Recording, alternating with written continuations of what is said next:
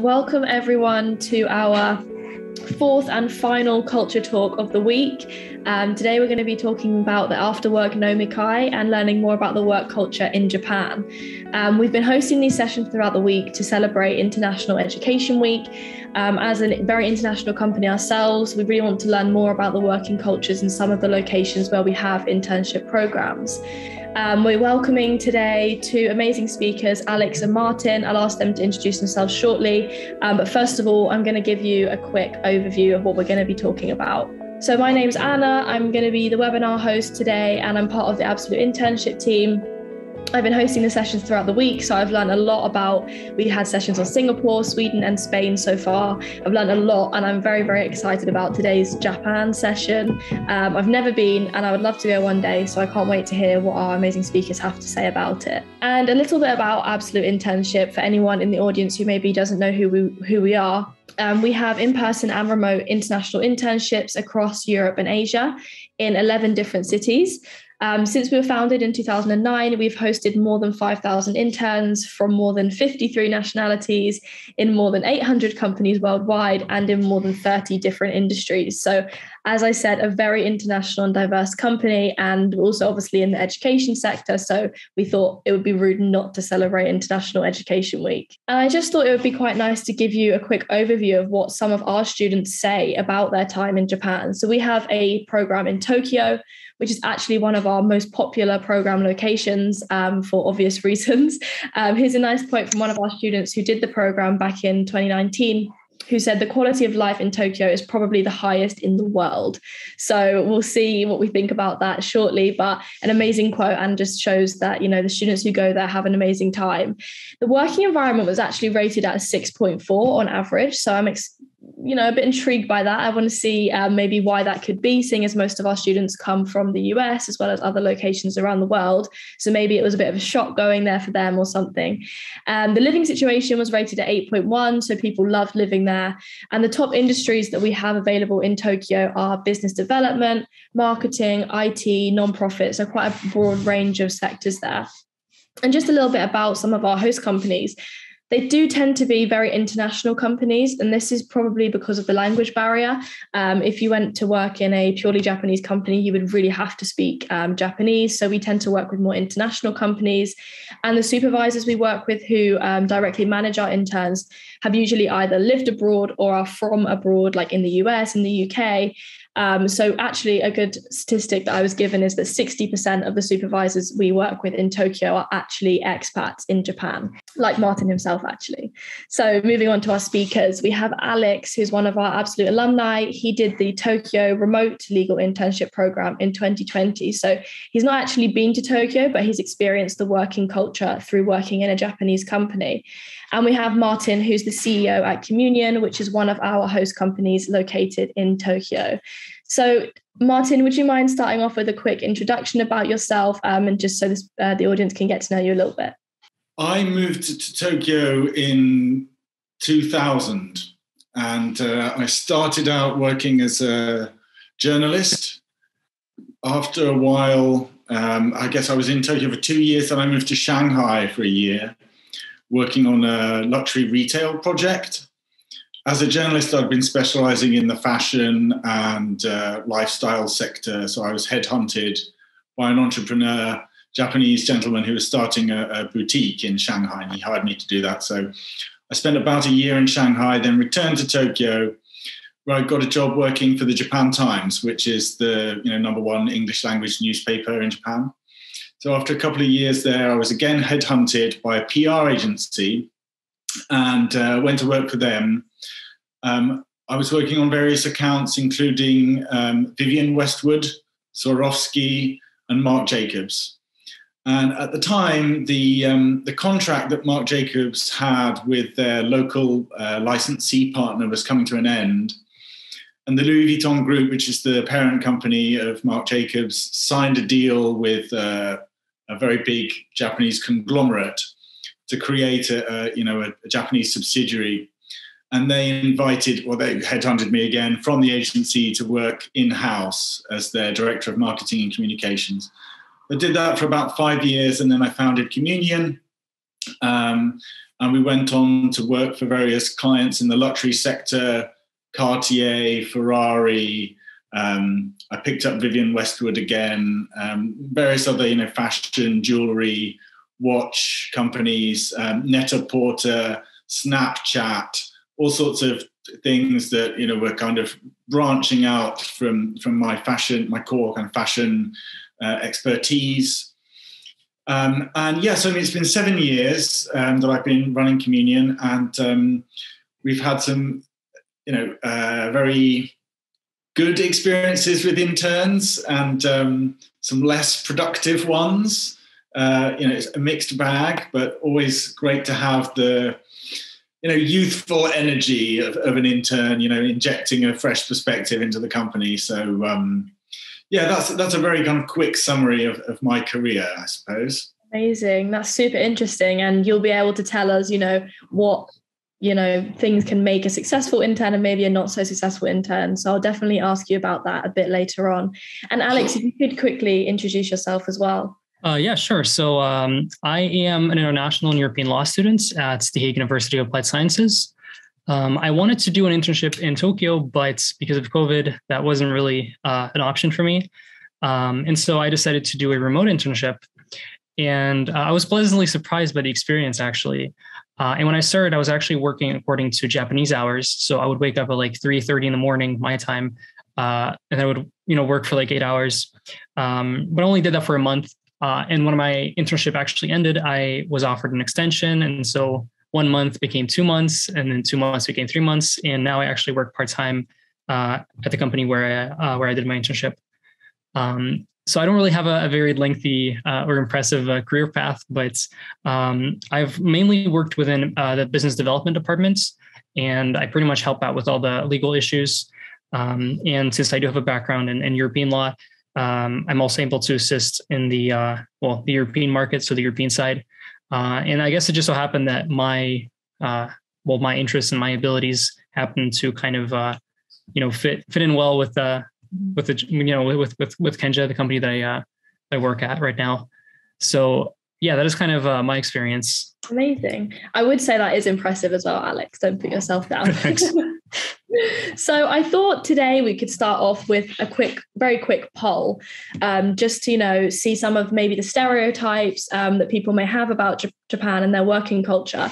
So I'm going to share the poll with you now, and then I'll share you the results when everyone's voted. 70% of people think that it's true that it's common in Japan to work until 10, and 30% of people don't think it is. I was hoping, Martin, maybe you could give me an insight. Is that true that it's common that people work until 10 p.m? Maybe not common, but it happens, I'm sure.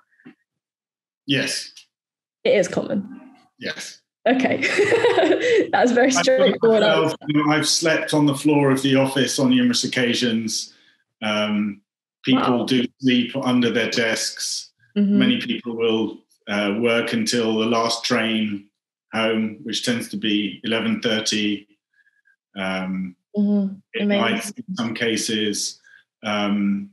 So, especially in the big cities, Tokyo, Osaka, Nagoya, it is not uncommon to work until 10, get home at 11. Your kids are already asleep, and you look at the statistics, Japanese sleep less than any other nation in the world.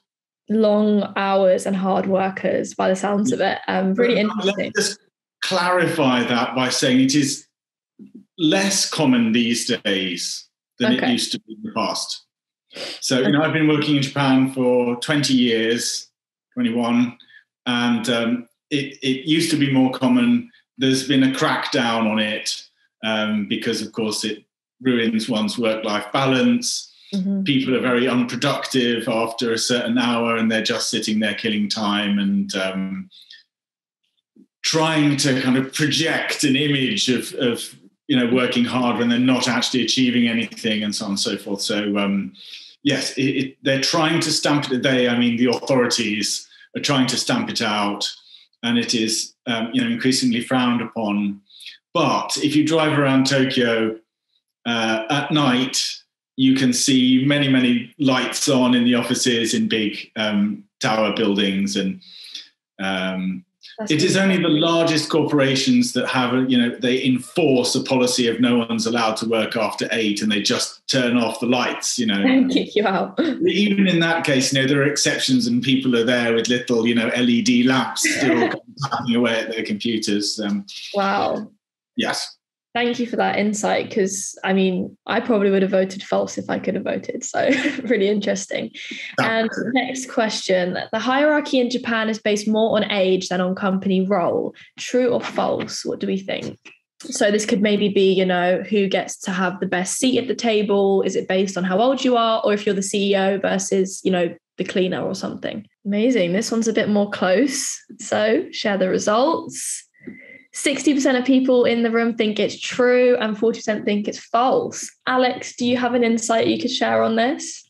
Well, I'm actually a bit conflicted on this myself, to be honest, because, from what I've seen at the company where I work at, people, it doesn't, it doesn't necessarily mean that if you're older that you have a higher position, or if you're younger, then that you have a very good chance or not a good chance of being in a high position. In Japan, it's common or it's normal to respect your elders. So I'm a bit conflicted on this one, to be honest, but I do think that, it's a bit tough, I think. What did you vote for, Alex? True. I voted yes. Okay. And Martin, how about you? How did you vote? Yes.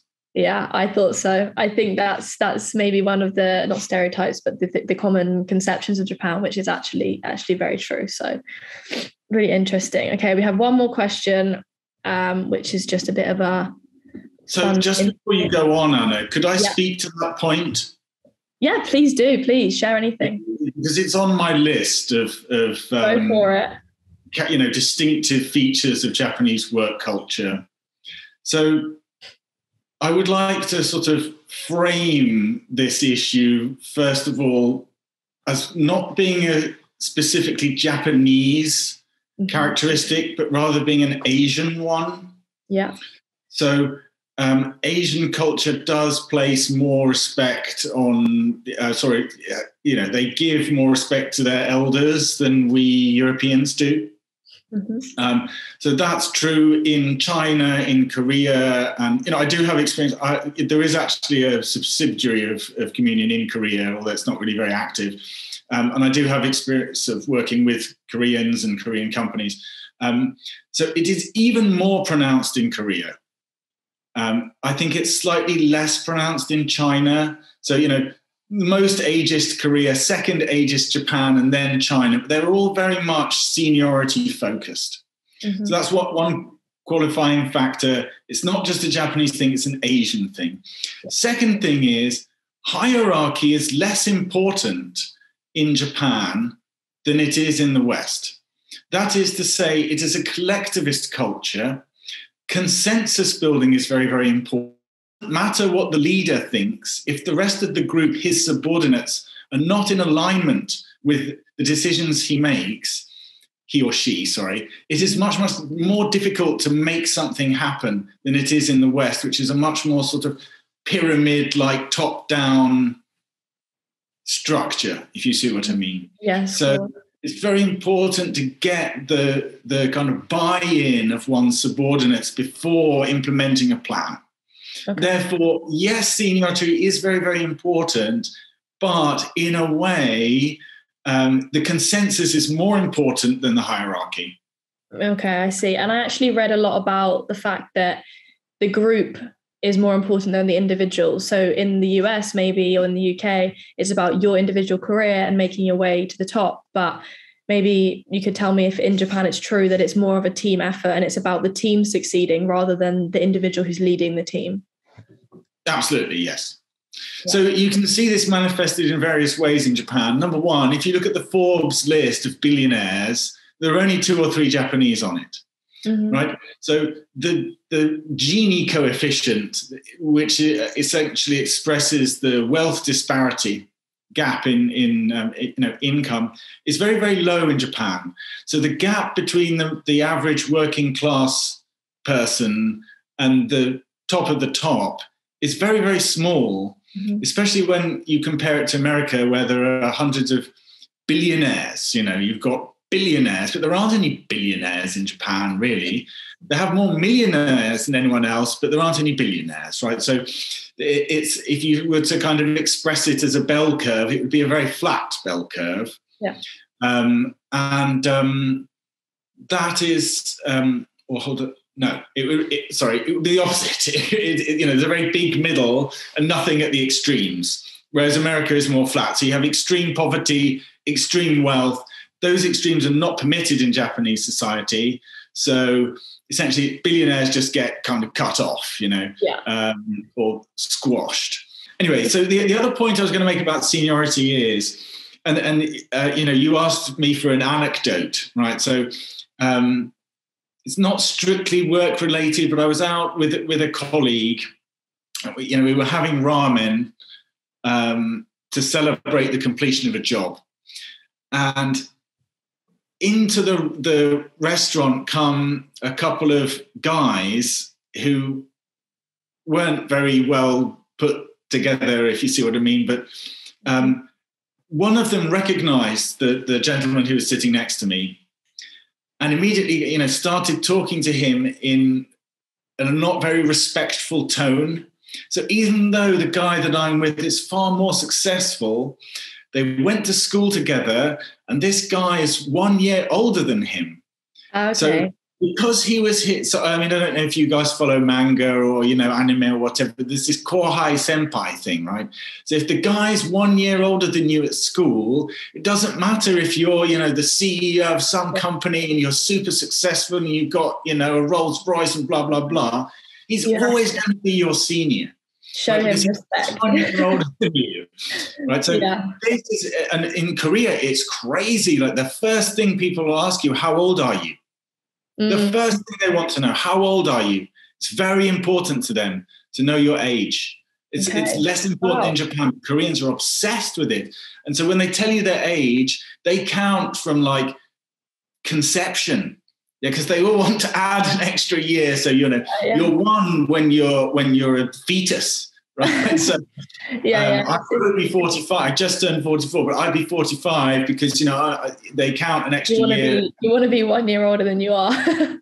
Right. So this is very, very important. And yes, this kind of links to the fact that the hierarchy isn't as important as the consensus. Yeah. This age thing really is very, very important, and it's very rare to find a boss who's younger than his subordinates. Now, when I was at Marc Jacobs Japan, we did have a young CEO.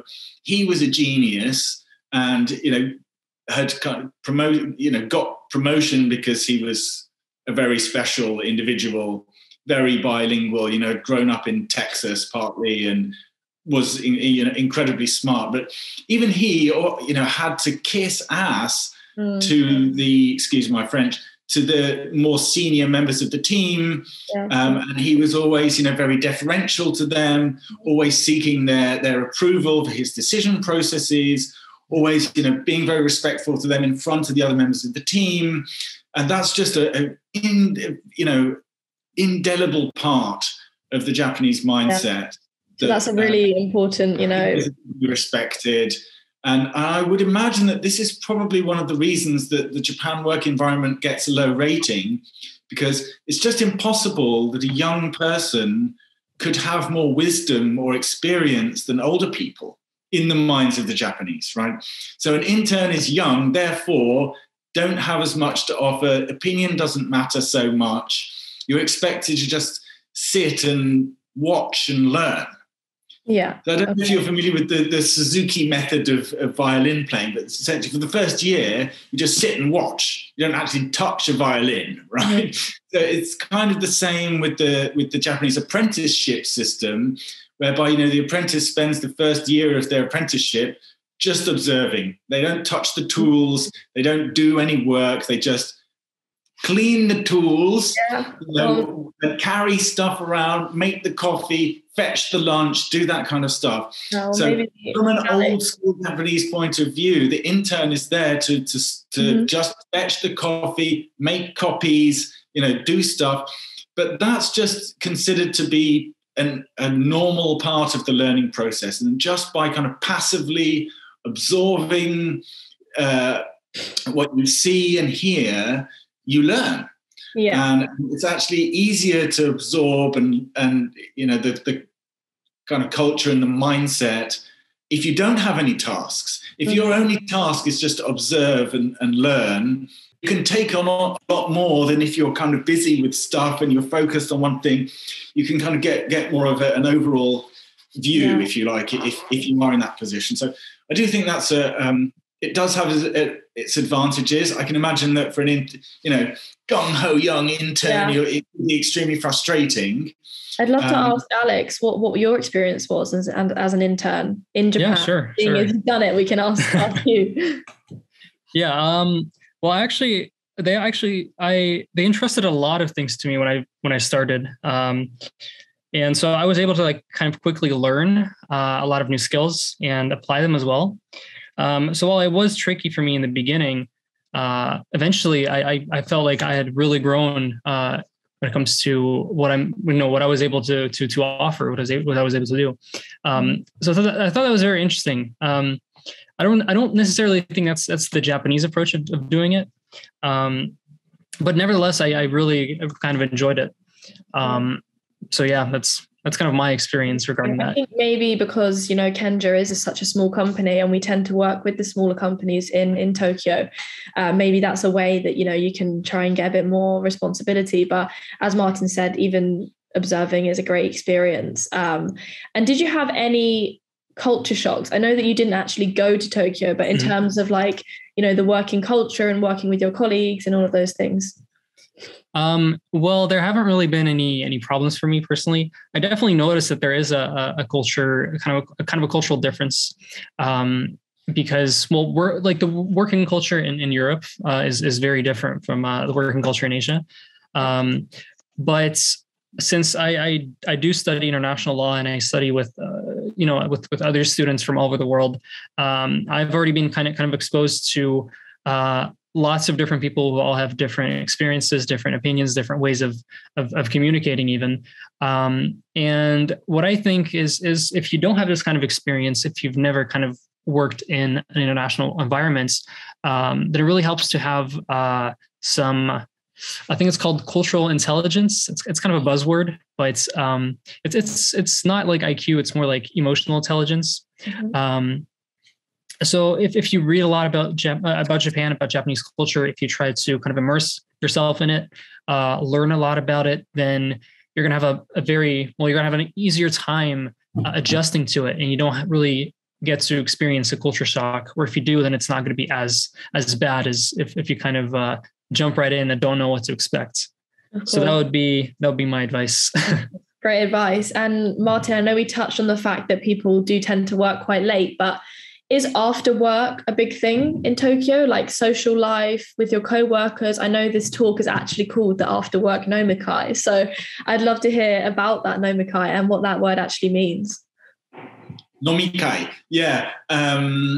So there's actually a portmanteau word in Japanese, nomunication.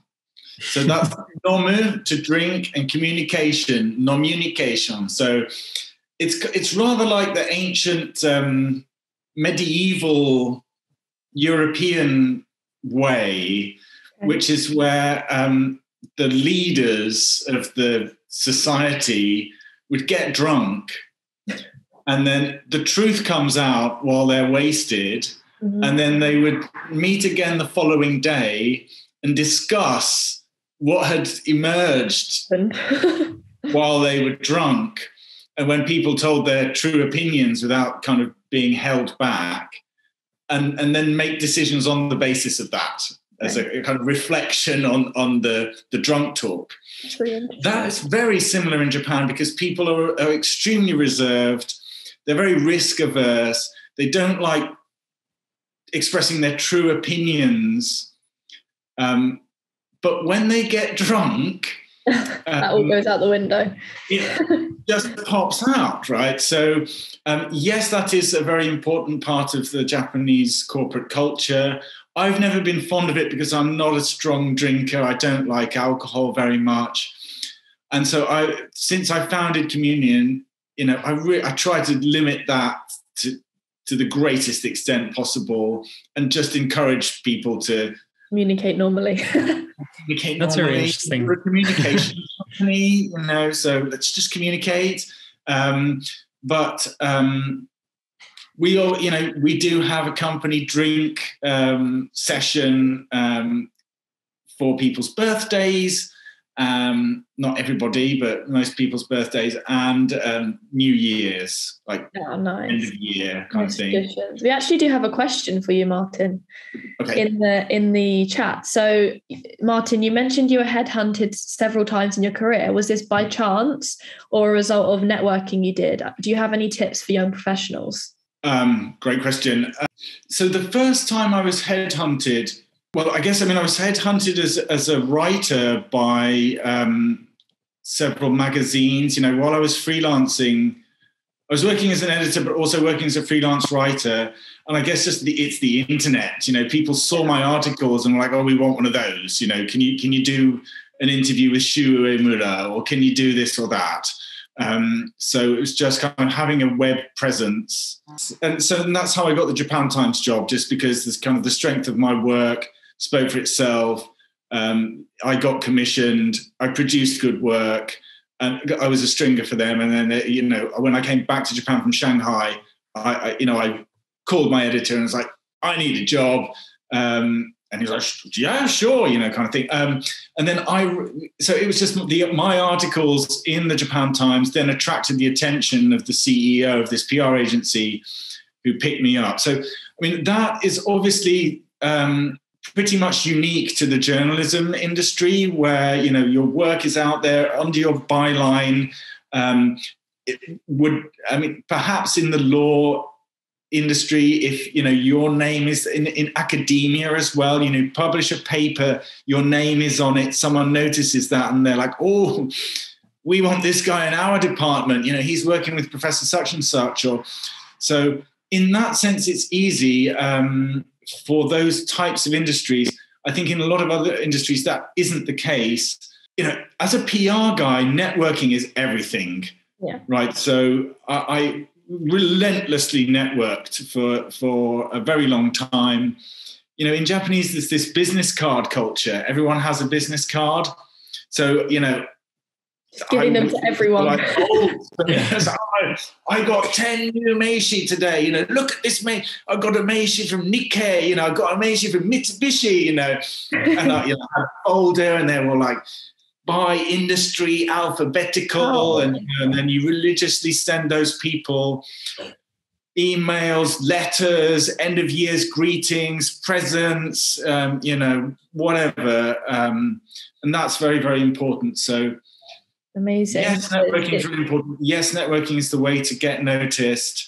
That I'm sure it's just doing the obvious, right? So you join industry bodies. You can go on to groups and forums on LinkedIn, which is a very, useful platform. Everyone should be on LinkedIn. Get the premium, sign up, make yourself look. No, seriously, it's a great investment. Yeah. Do that. It's the standout thing. Make sure you have a nice, clean presence on Facebook. Make sure you got a nice Instagram. Get some fake followers on Instagram. It's literally $50 to get 1,000 followers.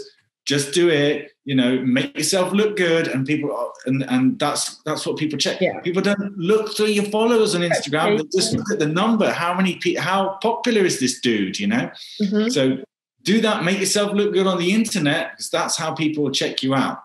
Amazing.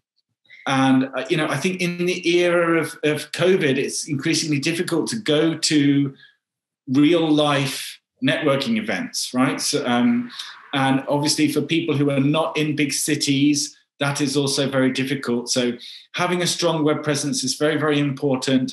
And, if you can, I know like Huffington Post or some other publications like that, take contributions from people without paying them, but people just do it to build a profile.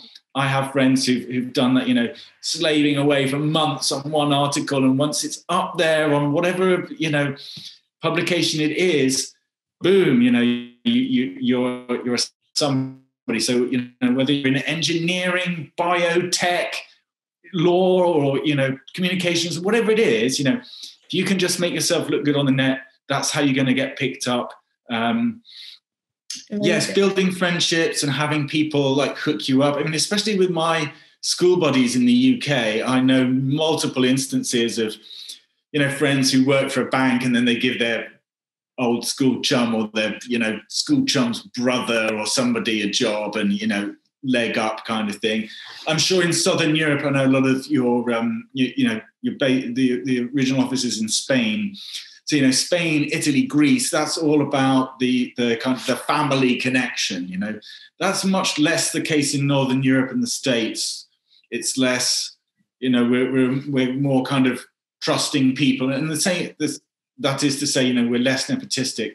And that's also the case in Japan. It's very frowned upon to give a family member a job or do anything like that. So I see. Yeah, that's it's just about kind of building a reputation, and I think online reputation is the most important thing in the 2020s. In these days. Yeah. And Alex, just a really quick one. Could you tell us about your best advice or best practices for being an intern in Japan? Yeah, well, not necessarily just for Japan, but do your absolute best.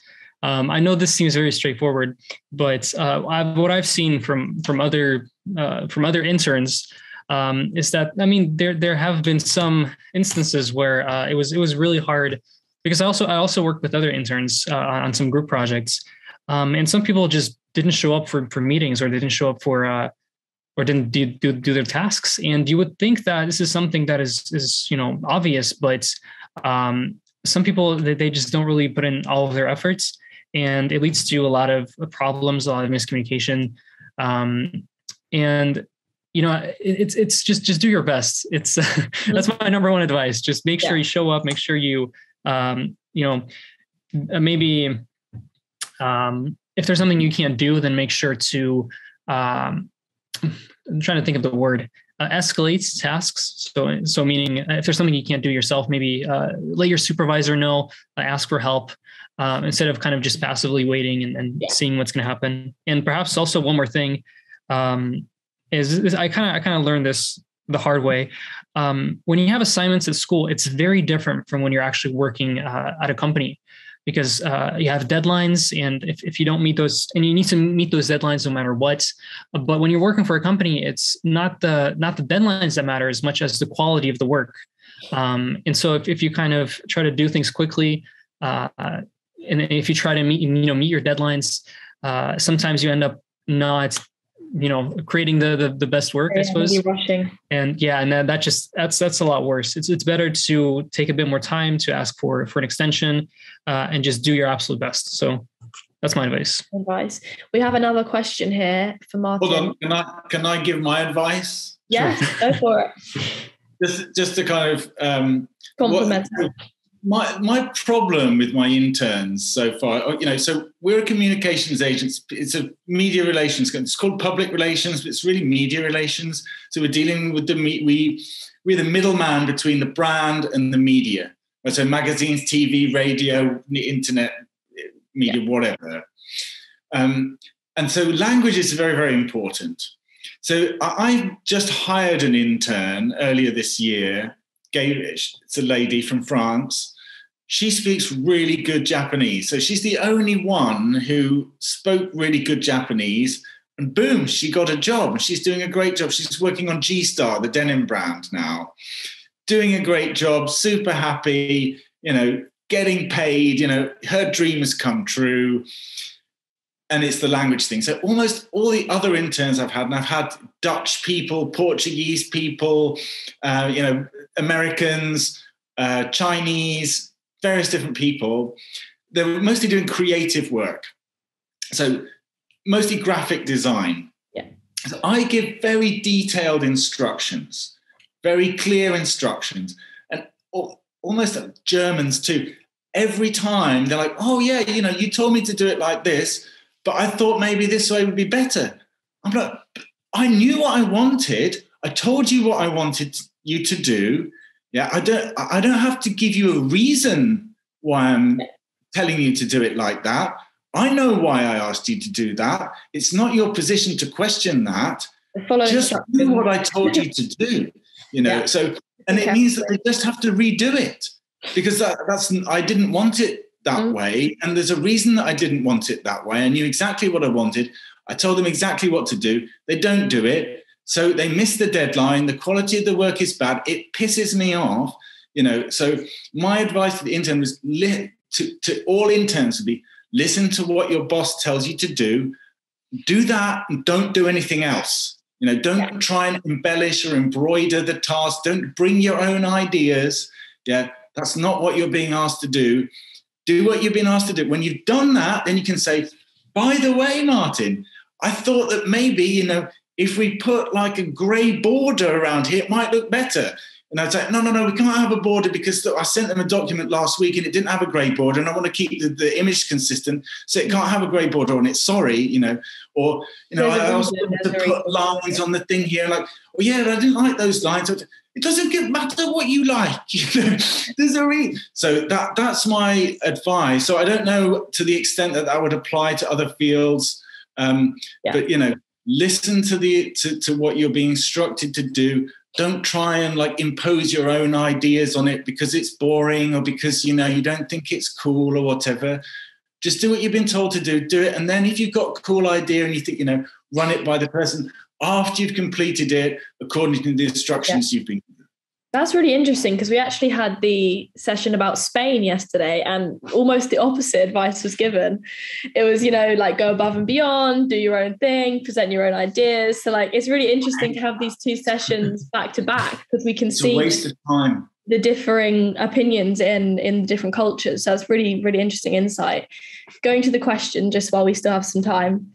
Nathan's asking, he's a 43-year-old student looking for an internship in Japan and to work there after he completes the degree. Would that be an issue with the age factors mentioned, potentially being older than the CEO or other people I work with, yet being new? What do you think about that? Yes, I think that would be an issue. It depends, once again, on the language ability, what field he's in. Mm-hmm. So basically, learn a bit of the language and you might have a chance. Yeah. I mean, the more of the language you can speak, the more of a chance you've got. So, watch some Japanese TV movies, watch the same Japanese movie 10 times. Mm-hmm. Yeah, so you know what they're going to say before they say it. If you can get hold of some Japanese office dramas, and there are hundreds of these, they're awful. Yeah, but just watch an office drama, watch people talking in an office environment, and then you will know what they're going to say before they say it. Mm-hmm. So I think that's very important. And you can give him my email address. I'll give him some advice. Yeah, of course. He's marketing and he's a beginner at Japanese. Yeah. So for specific questions, I'll put in the chat. I'll put your email address if that's okay with you, Martin. And then if anyone just one other thing that's on my list of notes here is, so I was going to say, collectivist mindset, seniority, cautious. So they're very slow, risk averse. That can be very frustrating. Process over results. Yeah. So European people are very results focused, but Japanese people are process focused. So you must respect the process. That means never be late.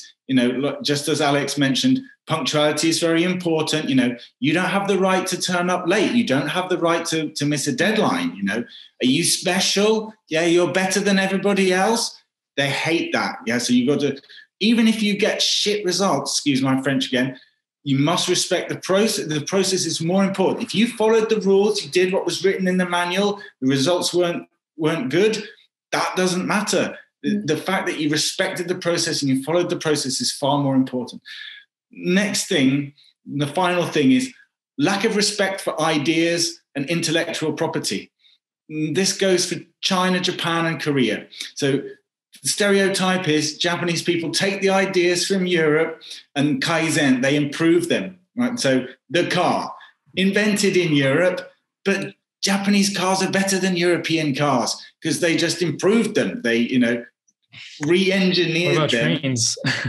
Right. Trains, anything, right? Electronics, they do it better, but they don't have the originality, right? So it's very frustrating for me because I am partly an ideas guy. I would love to get paid for my ideas, but Japanese people don't pay for ideas.